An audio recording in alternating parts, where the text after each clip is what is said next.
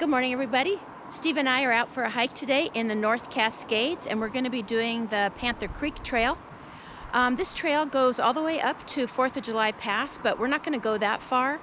We're just going to go probably about 3.5 miles up and then back. This is a trail that you could do a through hike and go over 4th of July Pass and come out at the Thunder CreekTrailhead. But today we're just going to do, we're expecting 3.5 miles up and back, so about a 7 mile, and we're not sure about the elevation gain. It's probably going to be about 2,000 feet. So yeah, it is the end of May, Memorial Day weekend, and we're going to be keeping our eyes out for bears because we have seen them in this area before. There's parking for just a couple cars right on Highway 20 there, and we're going to hear the road noise for a little bit. This is also fairly close to the Pyramid Lake Trail that another hike that we did last summer.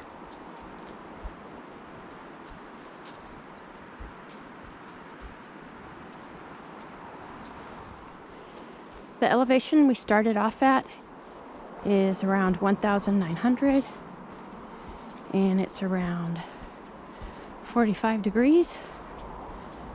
So I'm starting with my warm clothes.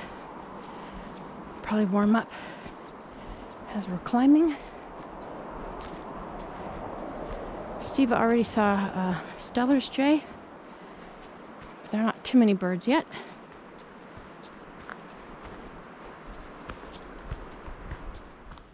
We're getting a little bit later start than usual. That's because it was raining this morning and we wanted to let that stop. And so the brush is a bit wet. This section's a little more brushy than the others so far, but that just means you're getting like knees to feet wet.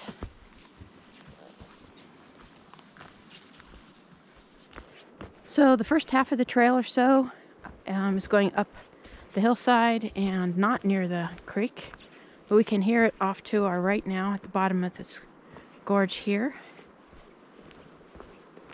So maybe 10 minutes we'll be near the creek, and then for the rest of the way the trail's going to be pretty closely paralleling the creek.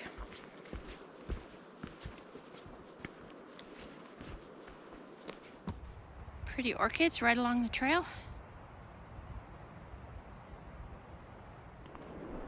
Making our way down to Panther Creek.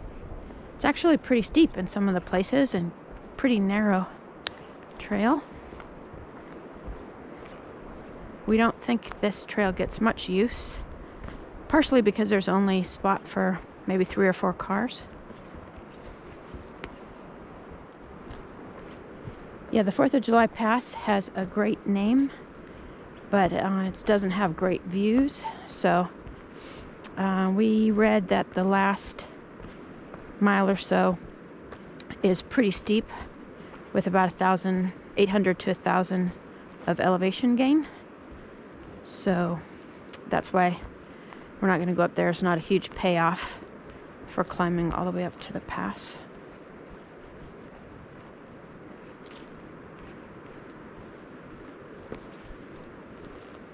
Well, we have successfully negotiated the steep section with lots of switchbacks. We didn't count them. 1 or 2 of them were so short, maybe 8 to 10 feet. So I'm really glad that we're not backpacking this section, because that would be no fun at all. Maybe we'll count them on the way up, but yeah, it's pretty steep. Just take your time. It would have been nice to have the trekking poles, but definitely if I have the backpack on, I would. We can see just a little bit of the creek down there.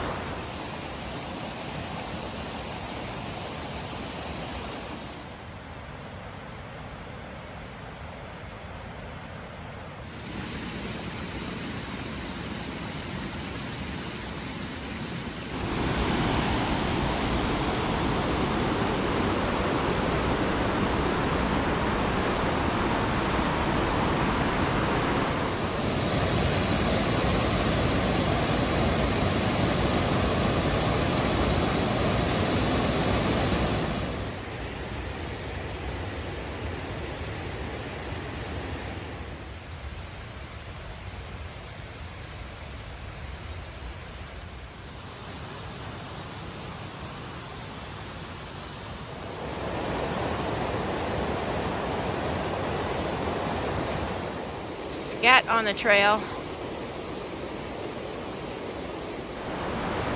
Well, I feel like we hit the jackpot down here.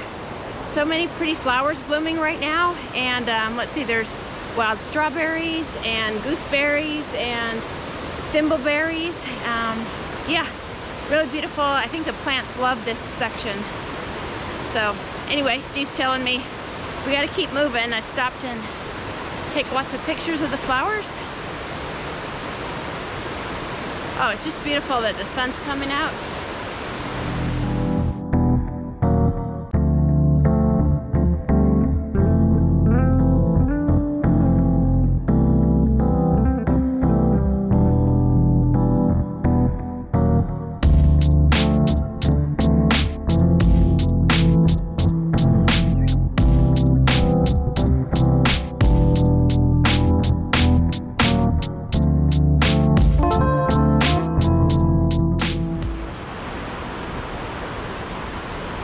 Changed a little bit here, less sunlight.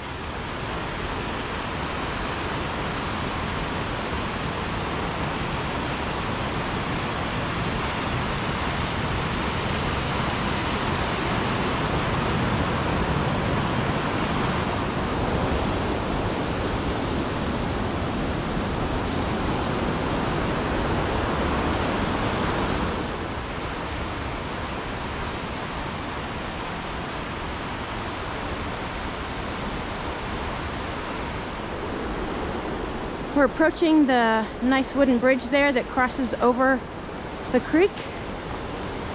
That's going to be our turnaround point.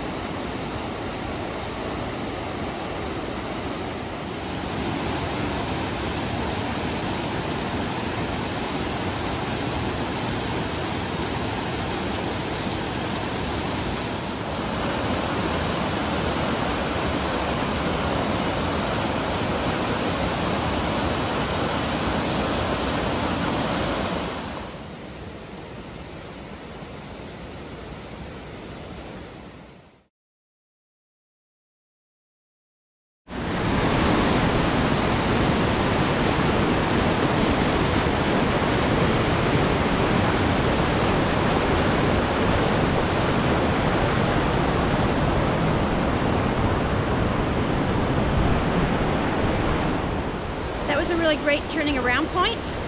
We went across the bridge, rested for a few minutes. We brought ham and cheese croissants and had a little snack there. So we basically have 4 sections going back. This section back to the flowers, then the flower section, and then the long hard section with all the switchbacks to get back to the high point. And then the last part's going to be fun, just downhill down to the trailhead. So my GPS stopped for part of the time. It was definitely at least 3.5 to get to the bridge there. It might have been a little bit more. When we get back, I'll know for sure.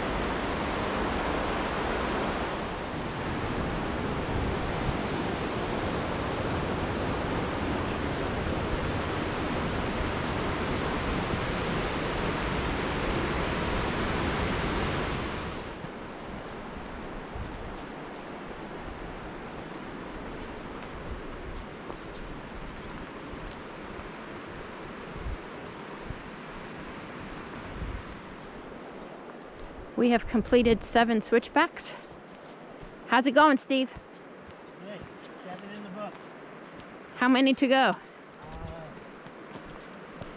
20. Okay, here we go.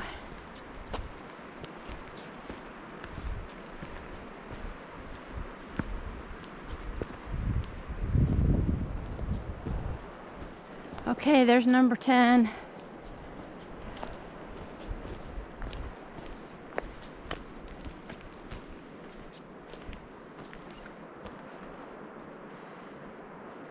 I'm at 14, and Steve is almost going to hit 15.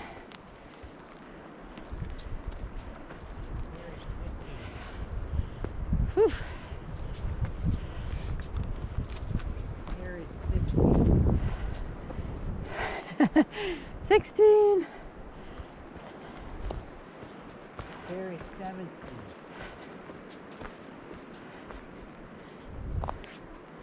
17. So this is 20. That's 21. Okay, I think you can do it. Yep. 20, 21. 21.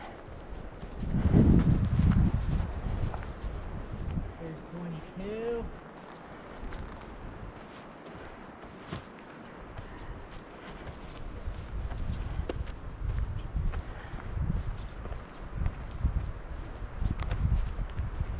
Oh, this is a long one.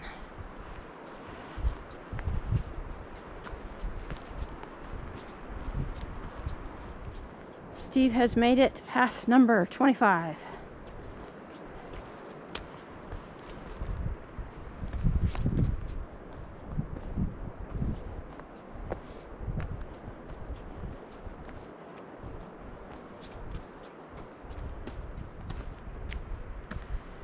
Woohoo!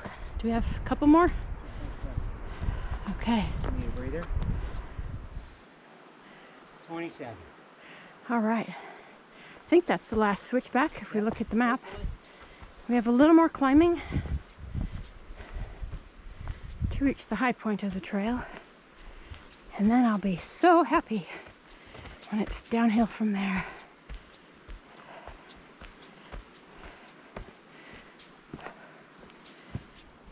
We made it back to the high point of the trail, and that was 27 switchbacks, and now it's all downhill from here, and there are more switchbacks on this side, so we'll count them separately, and hopefully we have less than a mile to go. Whew. We're hearing a little bit of wind in the trees. Once in a while we hear a leaner tree that's leaning rub against the other one, so you kind of stop and take a look at that. Be alert to your surroundings. We've been keeping our eye out for bears or other animals. Haven't seen any. We just saw one pile of bear scat. So far so good. Well, we're almost back to the trailhead. It is going to be just about 7 miles. We really enjoyed the hike. We didn't see any other people, and so it was nice and quiet. And you have to earn it. It's quite a climb to get up to the ridge and then down to the other side where the creek area is. But you really can't beat it for a beautiful hike along the creek. You have really lots of access to see the rushing water and yeah, just the life cycle of the trees and quite a few wildflowers. I think my favorite today was seeing the wild ginger. So thanks for watching. We'll see you next time.